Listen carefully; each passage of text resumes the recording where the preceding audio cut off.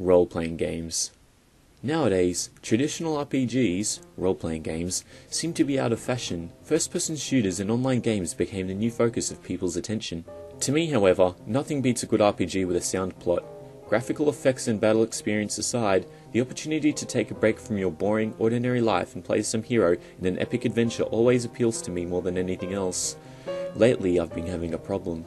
Every time I try to play a game, a voice inside my head would scream to me, "Hey, it's my turn!" At first I thought it's just me hearing things, so I tried to ignore it.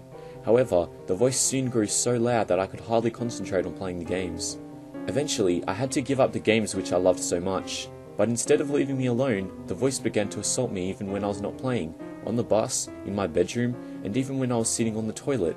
"Get lost! It's my turn!" Finally, I made up my mind to pay a visit to the psychiatrist. The doctor, a scrawny old man in an oversized white gown, asked me to lie down on a long leather sofa and proceed to babble away on stuffs I could barely understand. Sigmund Freud, self-denial, blah blah blah.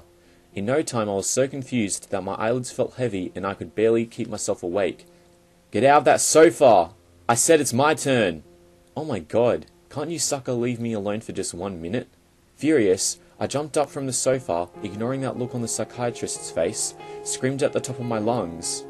"Alright, it's your freaking turn. Satisfied?" For a few seconds, everything turned black, and then, as my eyes adjusted slowly to the darkness around me, I found myself sitting on a small sofa facing a huge TV set. Flashing on the screen were the words, "The Sims 12" in green capital letters.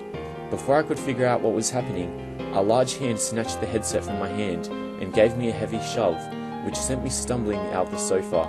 As I scrambled to my feet, bewildered, I saw a tall man in jeans and a red t-shirt sitting down on the sofa.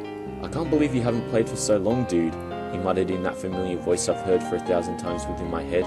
"You don't own this friggin' arcade, you know."